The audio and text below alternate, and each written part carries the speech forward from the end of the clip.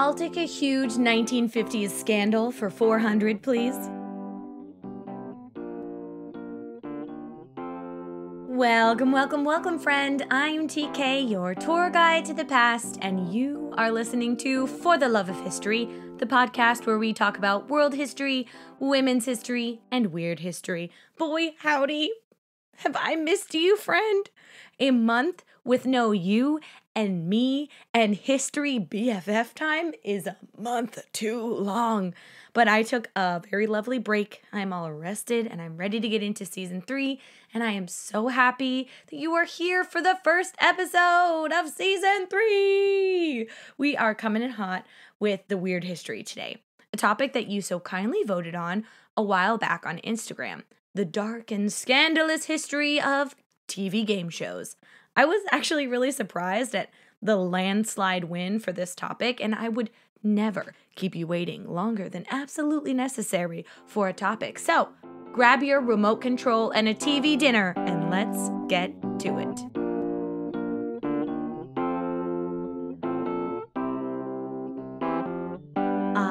The TV, that sweet escape from reality that lets us slip into a comedy sitcom or a documentary and helps us keep up with the Kardashians all at the same time. The history of the TV itself is super interesting, so we're going to dip our little tootsies in that history for a minute to see how we got from no TV to TV game shows in the first place. The idea of a TV can be traced back all the way to the 1830s and 1840s, when the telegraph was invented.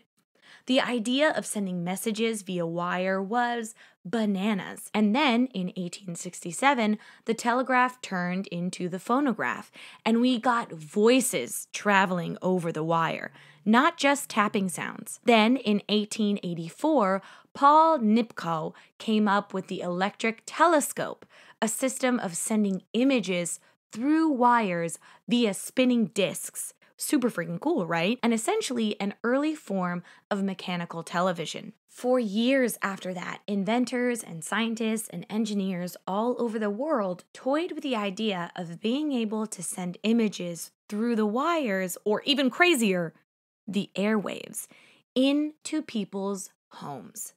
During the late 1920s, there was a race to be the first to make a working television. And the facts surrounding who the quote-unquote inventor of the TV was is super convoluted, because you've got a Russian engineer, Vladimir Zvorkin, I got it, I did it, working on the TV at the same time as a 21-year-old American dude, inventor guy named Philo Farnsworth. What kind of name is that? Philo Farnsworth? Anyways, strange name. And at the same time that these dudes were trying to invent the TV, a Scottish engineer named John Bird was neck and neck with these guys inventing a television. But in the end, none of those people made it to the finish line. Another dude named David Sarnoff and his company presented the television to the World's Fair in New York City in 1939, but it took a hot minute for the TV to take off. In 1940, there were only a few hundred TVs in the entire country. But once people got into the dramas and the TV game shows and other programs, the rest was, as they say, history. Some very scandalous history.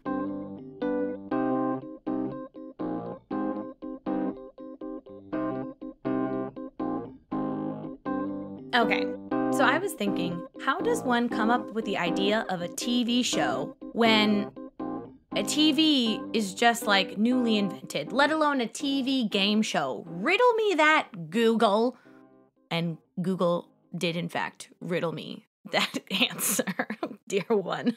So in my infinite wisdom, I forgot radio shows were a thing, which I can't believe I did, because for the past 20 Christmases of my life, my father has made my family watch the movie The Christmas Story, where the child wants a BB gun that was advertised on a weekly radio show about a cowboy. So, of course, radio shows would have been kind of the catalyst, the blueprint for TV shows. Duh. And game shows were no different. Radio game shows like Truth or Consequences quickly saw the marketing opportunities of TV and transitioned from radio to TV game shows and began on American television in 1941. They started off innocently enough with regular people and B-list celebrities participating on all types of kooky game shows, but they just weren't making enough money or big enough ratings to stay competitive and stay on air. Big companies put big money into these game shows, and they had to do something because their financial backers were going to get real pissed real fast. The show had to do something. And because of the lack of regulation and all of this intense pressure from companies that were advertising on the shows, the producers turned to some pretty shady things to keep the people's interests. It started with game shows making their prizes more and more extravagant and extreme. Fine enough when you consider the fact that hardly anyone ever got the prizes, but sinister when you dig a little deeper and discover the fact that even when people were winning, they would often not receive the prize as it was advertised, or just not receive it at all. But this was nothing compared to the scandals that would plague the 1950s game show scene. In the 1950s, What's My Line, a game show in the US and UK, exploded in popularity. The premise of the show was that a panel of celebrities would come on and guess the occupations of people. That's it. That was the whole show. I mean, we can't judge now because, some of the content that we consume on TV is questionable at best, myself included. I am a 90 Day Fiancé enthusiast. But don't tell anybody, please. There were no prizes on this show, but it solidified the American and UK people's love of game shows. It wasn't until the 1950s that Shiznit hit the Fizzan on, or it hit the Jeopardy wheel, if you will. Oh, this is a bad joke. This is a very bad joke. Anyways, moving on. 1955 was the year.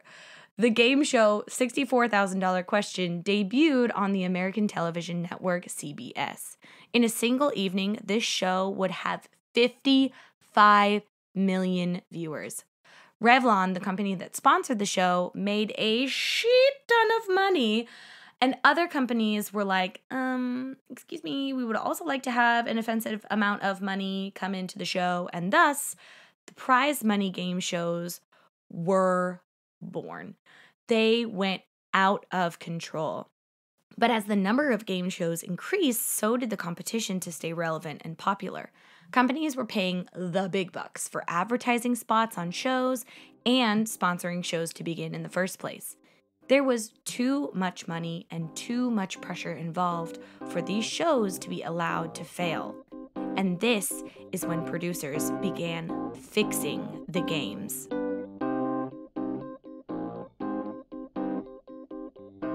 I could go on and on about the various game show scandals of the 1950s, but I see you're almost done with your TV dinner, so I'm just gonna tell you about the biggest one, the game 21. It was a simple enough show where contestants rated how well they knew a category from 1 to 10, which became their point wager, and they would have to answer a question. If you say your question is a number 1, it was easy. And if you say your knowledge of the question was a 10, it would be super banana sandwich difficult. And if you answered correctly, then you would get those points. If you didn't answer correctly, then those points would be taken away from your score. The first person to 21 was the winner. You also get like money or whatever based on the difficulty of the question, but we don't care about that. So we're not going to talk about it because I forgot. So when ratings started to dip, the show straight up rigged the game. They needed someone that the audience could root for, someone they could relate to keep them coming back every week because they just weren't coming back. Viewer retention was abysmal. So the show created their perfect vision of an ordinary dude who just happened to know everything about everything. And this ordinary American man's name was Herbert Stemple. He was made out to be just freaking Johnny Appleseed, ate apple pie every single night was the all-American dad. Why do we have so many Apple references in America? What is that all about? I'm going to have to Google that, but I will digress. So, Herbert Stemple became the dude for the game shows.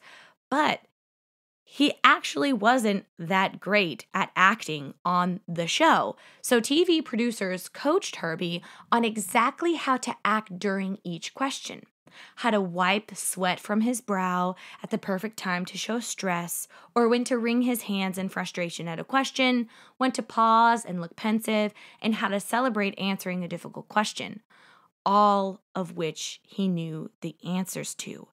He was given the questions ahead of time.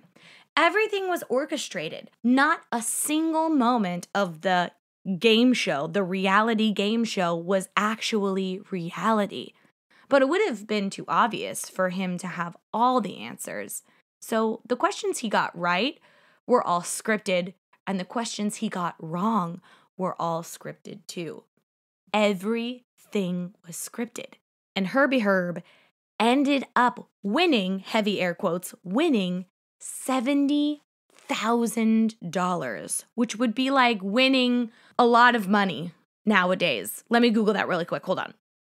Okay, I'm back. It would be like winning almost $90,000 to $100,000 in today's money, which is bananas. But the show was growing tired of this middle-aged man and thought it needed a new, fresh-faced college kid to youthen up the image of the game show. They already had people in Herbert's age group hooked on the show, so they needed to reach a younger audience to keep relevant and to keep the money coming in. So they found a 21-year-old Ivy League golden boy named Charles Van Doren. They were like, Charlie, come on the show. It's going to be a great time. And Charlie was like, all right, I'm coming.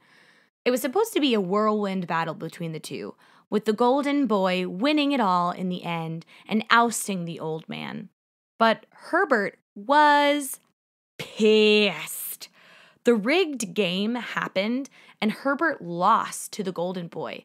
But he soon went to the media and blew the whistle on the game shows. And not only did the deceit surface, but something all the more sinister popped up. The public was absolutely shocked. Not only had it come out that 21 was rigged, but almost every TV game show on air was rigged in the 50s. The public was pissed because the TV game shows went through hoops. They jumped through hoops of fire to make it seem like the game shows were not rigged at all. They had some TV shows that had the contestants go into these secret little pods, and they would like float the pods in the air to show, oh, there's no strings attached to these soundproof pods. Nobody can hear anything from the outside. It was absolute madness. So to find out that nearly all of the game shows were rigged was a total blow to the trust the public had in these TV game shows. The media coverage of this scandal was huge, with outlets like Time Magazine covering the whole thing, with Herbert as the whistleblower. He was on the cover of Time Magazine. I'll put a picture up on Instagram. It's bananas. The public lost all of its faith and interest in game shows at this point. They all but disappeared in 1955, but the public is forgetful, and in 1961, game shows came back with a vengeance, but only to lead to more scandal of a much more serious kind. You see, the thing that Herbie also uncovered at the time were the very inappropriate things that were going on behind the scenes at game shows. There was something about game show hosts that turned them into absolute dickheads. Through the 1960s to the 1990s, sex scandals, harassments, lawsuit, abuse, both work-related and sexually related, cheating, and more plagued the game show scene, with most of it being swept under the rug. But at that point, Jeopardy, The Wheel of Fortune, The Price was Right, and many other shows were too big to fail. Even nowadays, you can read about all sorts of things that go on in the game show world, from mild cheating and inappropriate comments made by hosts to full on sex scandals and illegal money stuff. But game shows have a chokehold on people across the world, with new dating game shows, survival game shows, and all sorts of other shenanigans popping up each year. And it doesn't look like game shows are going away anytime soon. We have come to our final thought today, my friend. I really wanted to tell you about this, but it just didn't fit in anywhere, and that's why we have the final thought in the first place. So, amid the scandalous 1950 game show era, something bananas happened. On September 13th, 1978, the show The Dating Game was filming an episode. So fun, right? Love a good dating game show. But the thing that made this episode different from all the others was that a serial killer was a contestant on the show. I know. Rodney Alcala, aka the Dating Game Killer, which is a terrible name because he didn't kill anybody that he met on a dating game. He was just on a dating game. I mean, could we not get a little bit more creative with the serial killer name? But I'm just splitting hairs at this point, so ignore me. Anyways, so Rodney, aka Dating Game Killer, was not only a contestant on this dating game show, he won. He won the show. Chills. Literal chills. Okay, so 2 things. Number 1, Dude Bro was actively a suspect for 3 to 4 murders, and the police were like, yeah, this guy, we think he did it. We want this dude, but he got away, and we don't know where he is. Number 2, the dude Rodney used his real name, the one that the police knew, the one that they were looking for. He used his real name on the game show. Oh my God. He was he must have been in a system or something, right? Maybe not. I don't know. So my question is, how did Dude Bro get on the show? I thought they would do some sort of background check because they're putting these men and sometimes women on the stage to date an eligible bachelor or bachelorette. Wouldn't you think? Would you not think that they would do some sort of vetting? But no, apparently not. They did no vetting. So many questions. How did he get on the show? How did he win? But fear not, dear one. Thankfully for the Bachelorette contestant, Cheryl Bradshaw, when she went backstage to chat with the winner, he was hella creepy. And she got the ick from him and refused to go on a date or to even give him any of her information. She pieced the fuck out from backstage and was like, I cannot do this. And the producers were like, all right, no problem. See you later. We won't give him any of your contact information. Thank God they didn't, because then after that, he went to kill 2 more people. How bananas is that? How bananas is that, my delightful little donut? And that is all she wrote, and by she, I mean me. That's all I wrote about this episode. Thank you so much for joining me today, friend. I have got so many fun things in store for us this season. The first being that I launched new merch. There is indeed new merch available for season 3. I am so excited about it. There's some really cute t-shirts, really cute sweaters. There's a tote bag. There's phone cases. I'm working on some enamel pins. Those are not ready yet, but they are in the works. They're wonderful. I love them. I got a bunch of stuff for myself that I will show on Instagram. So excited about it. I hope you like it too. There is a link in the bio for that. And just a little FYI, if you are a Patreon member, you get a 15% discount. What? Crazy. Just FYI. It's pretty cool to be a patron. And a cool thing number 2 happening this season is I started a voicemail for the Love of History. Yes, you can send me a voicemail with your questions or comments or just your random thoughts while you're driving or anything, whatever pops into your cute little noggin. It's totally It's totally anonymous if you'd like it to be. You don't have to say your name if you don't want to. No email necessary, nothing. You can record a voicemail on any device with a mic and it'll get sent directly to me. Yay! I am so excited to hear from you. Last thing I want to tell you slash ask you is my goal for the season is to reach 100 ratings and reviews by the end of the season.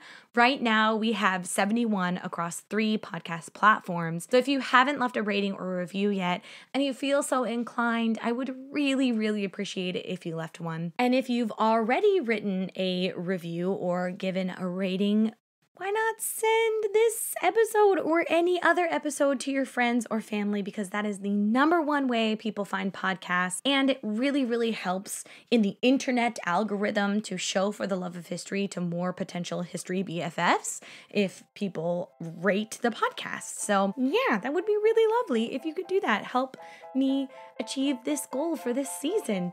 So, okay, I think I've talked enough.